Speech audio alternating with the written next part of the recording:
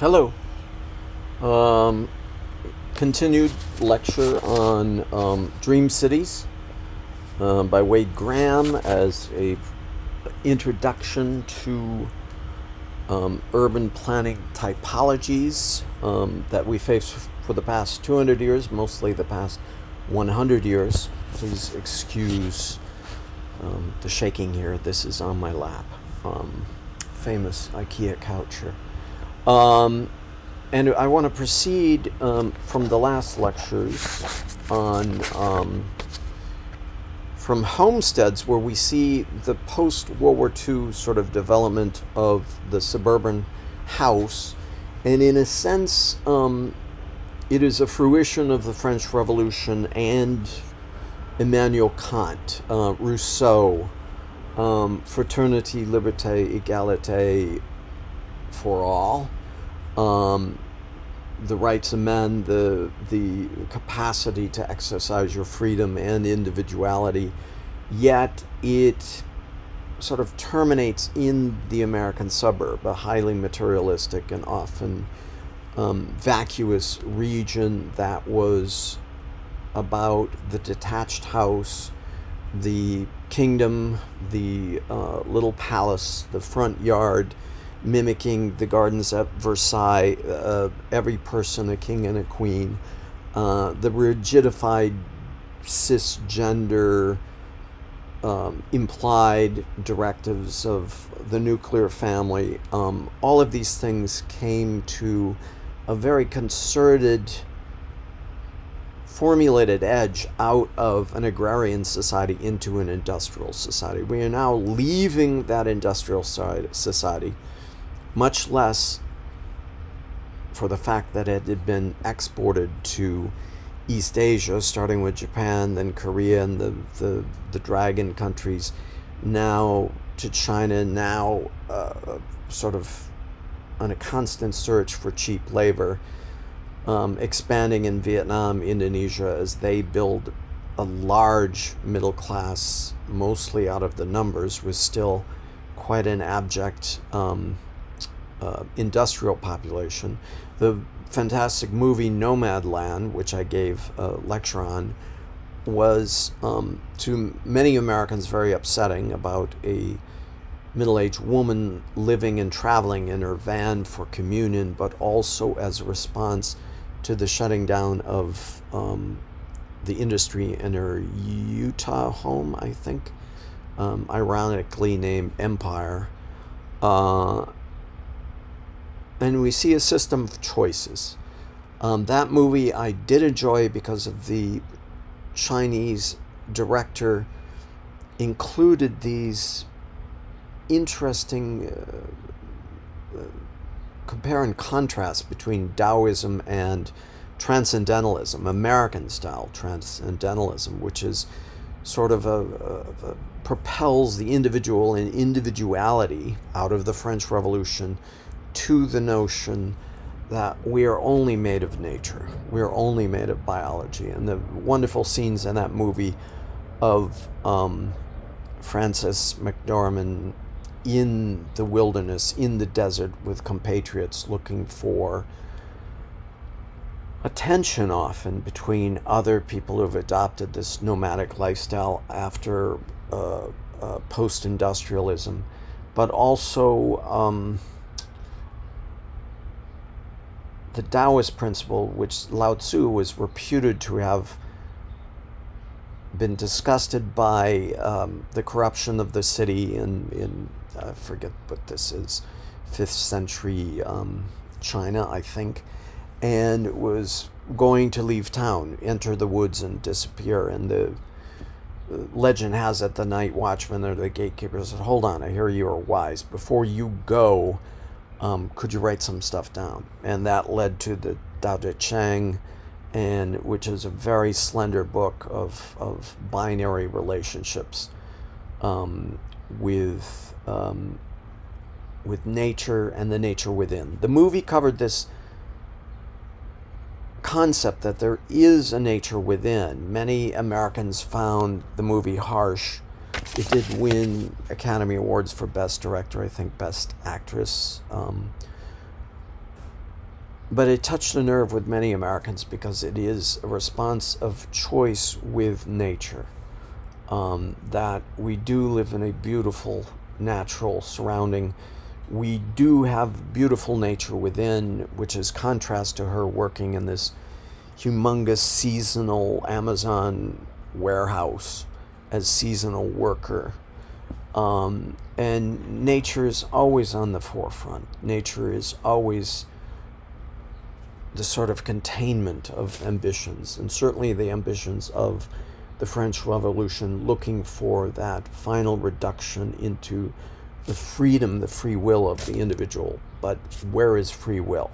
If your van breaks down, as there was a scene in the movie, your van breaks down and she's got the choice of, $4,000, $5,000 worth of repair on her home, or, as the mechanics advise, get a new car. Get credit to get a new car, sort of buying back into the corrupted system of making these choices. She chooses to borrow money from her sister, goes to visit her sister. A very subtle movie, not extremely complex, but I contend that the subtlety is this blend, a natural blend between Taoism and Transcendentalism, which comes out of German idealist traditions, Anglo-natural responses, the French Revolution, Rousseauian ideals that the natural person is one conditioned to listen to nature and thus free. There's freedom in the great restraints of understanding there is a nature within, and that was kind of the message of the movie. Now, there is kind of a dichotomy between that movie and what it takes, and the larger themes of this class. Sorry, moving again.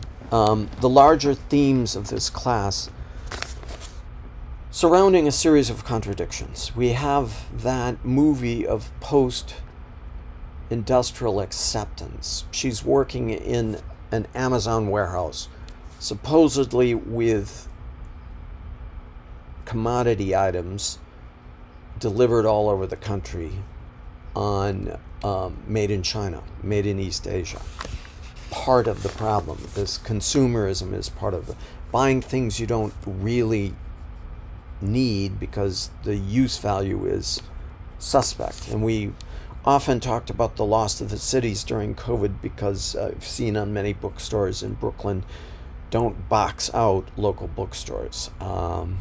Very apt discussion of that rather than enter into your city because of COVID and the fear of contagion, you are obsessively buying from Amazon, eBay, Alibaba. I know I did to a certain extent, because we allowed the commodities to come to us. And this character, Frances McDormand, is middle-aged woman with a dead husband. She followed all the cisgender narratives, presumably, of a life with a partner, a man, no children as I can tell, but she has a wonderful little moment of quoting Macbeth back and forth to some neighbor kid she supposedly tutored. So there is a very subtle yet refined sense in her perhaps borderline depression. I don't find it very depressive. I think there's an arc. But let's go back to contrast that with the suburbs. As we came out of homesteads, corals, which is Jane Jacobs' reaction to Robert Moses pushing post-World War to America toward the car, detached room, as we talked about in the previous lecture, putting poor folks, people of color, in slabs, which are the mega housings. And as I said, I used to live in Seoul and Singapore, and perhaps there's a sensibility of making, and certainly in Hong Kong, making do with a high density population and learning to find the edge of the skin as the edge of your identity. Everything outside of that, in a sense, belongs to the other, to the family, the extended family, the city, the citizens. I do often remember being daunted, sometimes in the very crowded Seoul subways, not in Japan, but in Seoul. The ajumas, which are older women, sometimes grandmothers, would like bump into or check you like hockey players. I don't quite know what this was about, but it was part of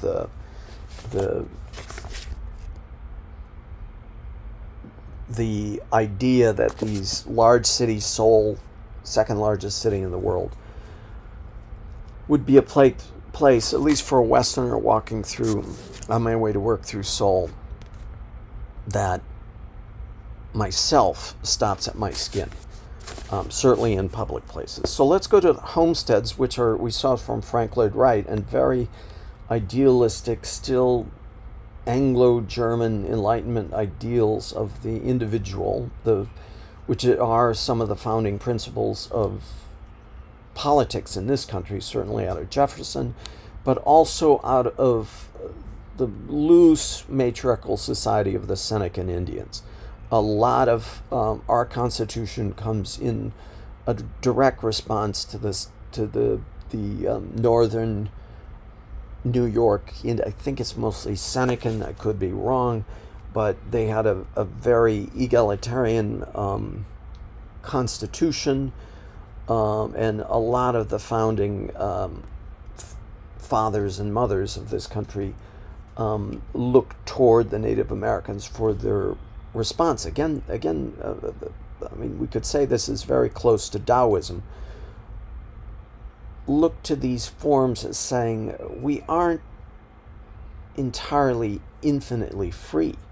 We have boundaries.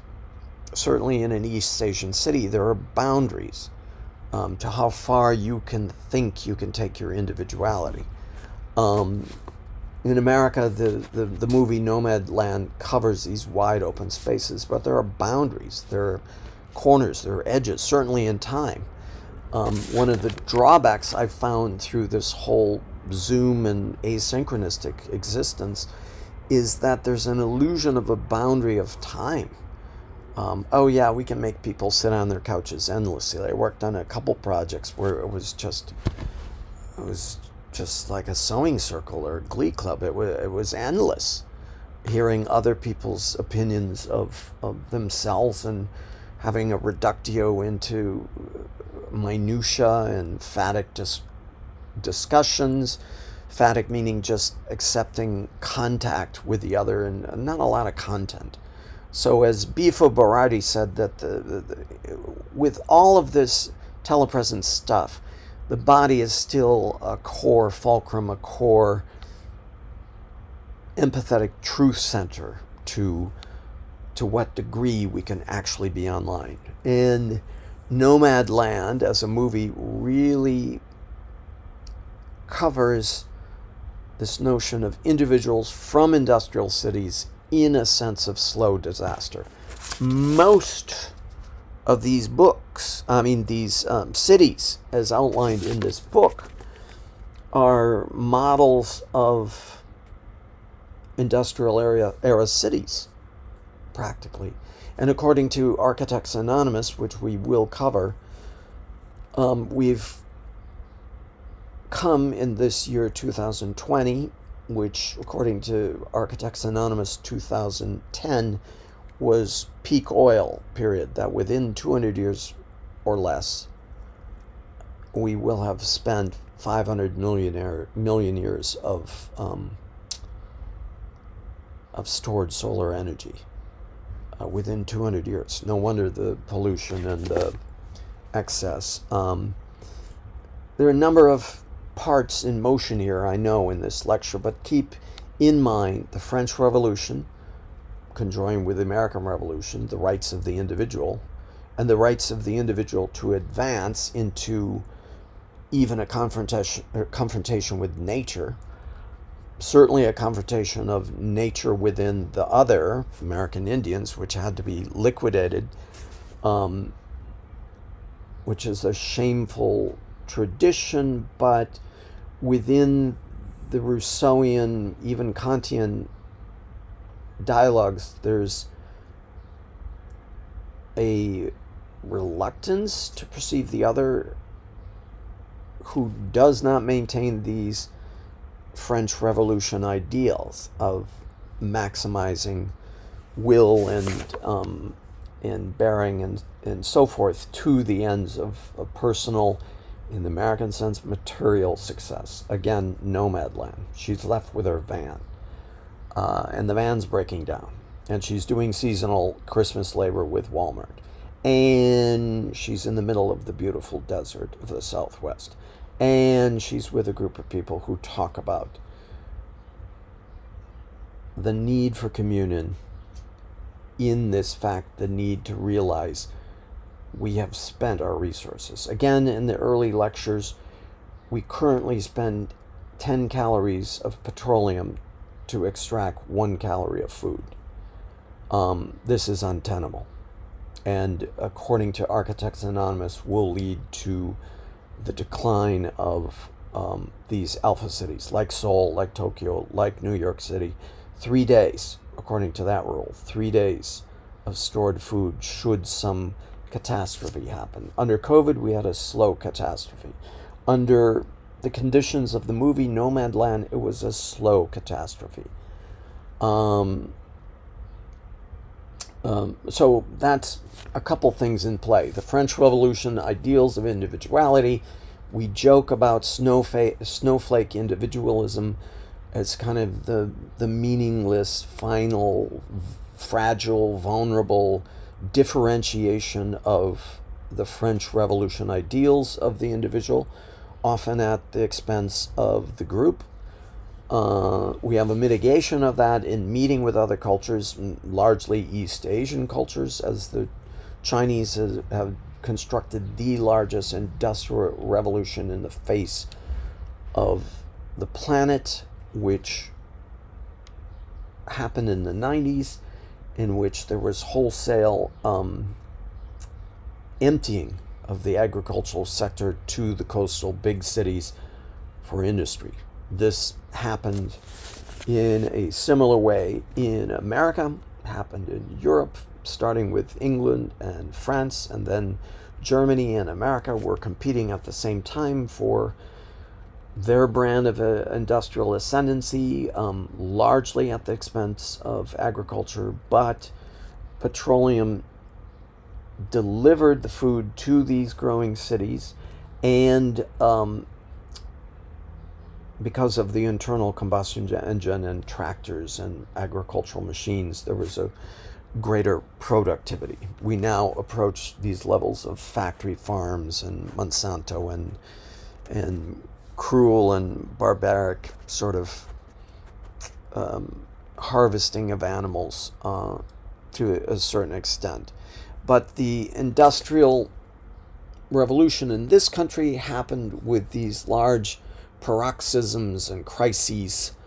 The largest was 1929, the stock market crash, but already the balance sheets toward agriculture was already depleting by 1925, after the post-World War I boom of armament production. So we have another moving part of war production as a way of controlling economies, the necessity for global wars, into the Great Depression. And of course, as a behavioral economist myself, that led to World War II.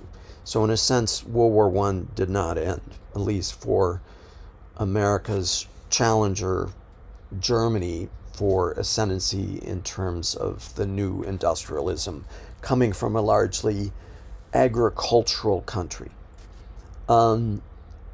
Little anecdote, one of my grandfathers, born 1908, was a victim of this had a farm in the Mississippi River Valley, was farming successfully with his family, inherited by his family, owned a hardware store in the small town. And then after the Great Depression, or the stock market crash of 29, in which this house of cards came down, much like the 2008 fiasco, and these pump and dump schemes in financial markets affecting real things such as agriculture and industrialism, and certainly service industrialism and speculation toward real estate, he lost the farm. Fortunately, because of the hardware store and the farming, he had taught himself how to weld, and from that went right into a factory on the outskirts of Chicago in Beloit, Wisconsin, and began to weld diesel engines for trains and submarines. He tells a story of middle 30s, late 30s, going up to his foreman as he's welding submarine parts, war material, asking his foreman, saying, "What's up with these? We're in the middle of a depression. What's up with the submarines? What are we doing? We have engines for trains, and I think they even welded engine parts for tractors." And the foreman, kind of as a cognoscenti, just turned to him and said, "Watch what will happen." So even back then, the population was acquainted with these types of pump and dump economic sufferings that they were going through in a larger sense.